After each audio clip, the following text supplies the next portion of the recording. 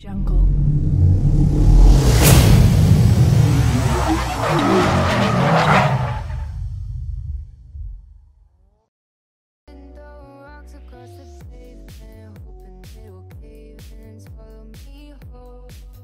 The Mitsubishi Evo is arguably one of the best sports saloons to come out of Japan, or even the world.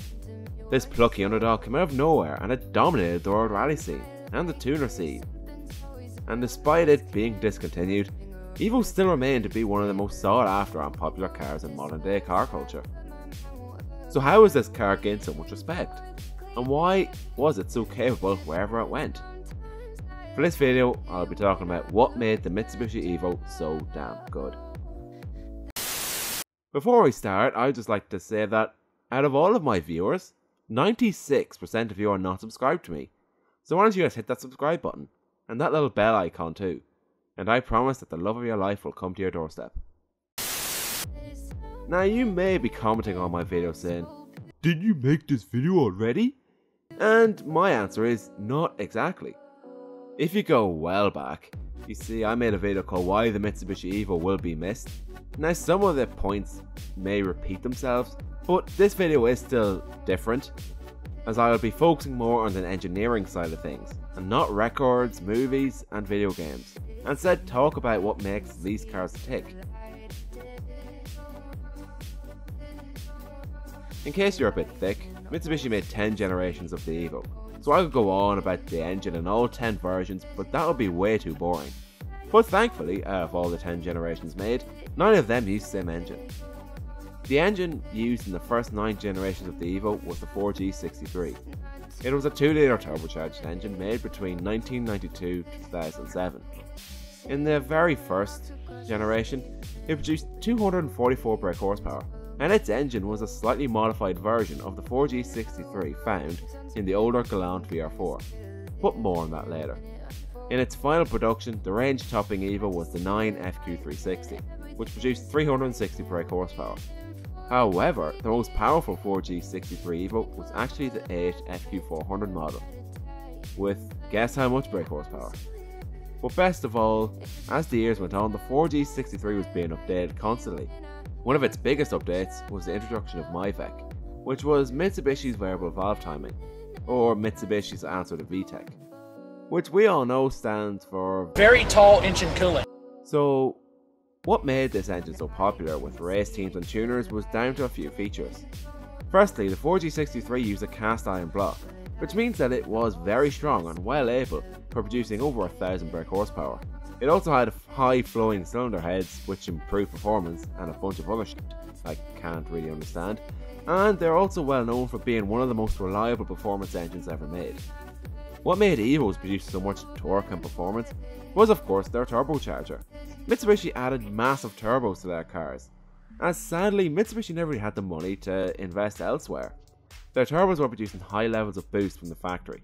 For instance, the Evo 1's turbo max boost was about 8.7 psi, and that only got bigger and bigger over the years, eventually topping at just under 20 psi.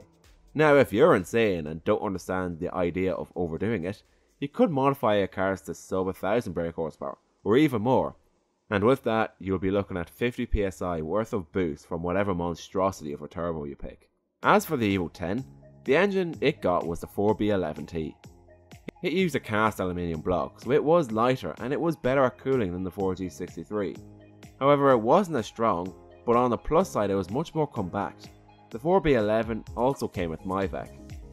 As an overall package, it had a weaker bottom end, however 500 brake horsepower is still possible on a stock bottom end. It was also more efficient and a lot more refined in comparison to the 4G63. Despite this, the most powerful variant of the Evo 10 was the FQ440 model, which produced 440 brake horsepower. As for tuner support, the 4G63 is a much bigger community, as it was used for many decades longer. It was also used in many other cars, including the Mitsubishi Eclipse and the Eagle Talon. Meanwhile, the 4B11T has a lot of support as well, just not as much.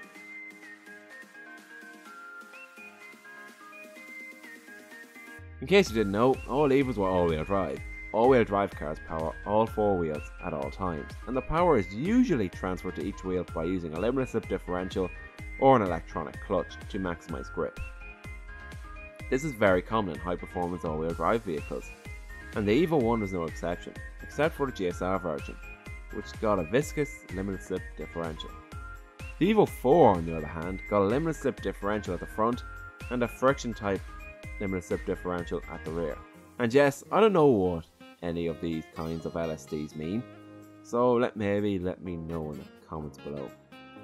However, that wasn't all. For the first time ever, the Evo received what Mitsubishi called active yaw control.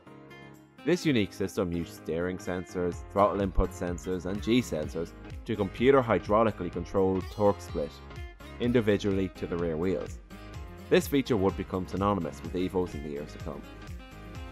The next big revelation was the Evo 7, where Mitsubishi decided to add an active center differential, which used an electronically variable multi-plated clutch. The ACD and the AYC worked hand in hand, and thanks to an integrated management system, they were able to do all sorts of badass handling stuff.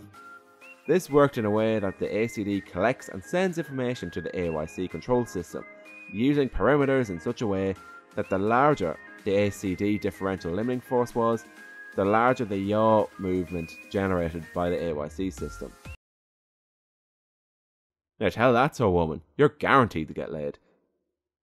As for the Evo 10, it got super all-wheel control, which used torque vectoring technology to send different amounts of torque to the rear wheels. As for the gearboxes available, there was a 5-speed and 6-speed manual, and 2 autos that were available in the Evo 7 all the way up to the Evo 10. The automatic in the Evo 7 was available in the GTA model. It was a 5-speed system which had what Mitsubishi called fuzzy logic, which basically meant that the gearbox learned your driving style, so it would change gears accordingly. Now that's pretty cool to be fair. However, the only noticeable gearbox was the SST found in the Evo 10. It was a dual clutch system. These were popular particularly with older buyers, and I can only imagine people bought these as the only manual available on the Evo 10 was a 5-speed, which is just stupid in my opinion. Like, I know the 5-speeds were apparently better, but I'd rather cruise at a speed where I wasn't using too much fuel and I'm able to finish my journey without my ears bleeding. Finally, Mitsubishi even made their own ABS system for their Evos. This was known as Sport ABS. Great creativity, guys, love it.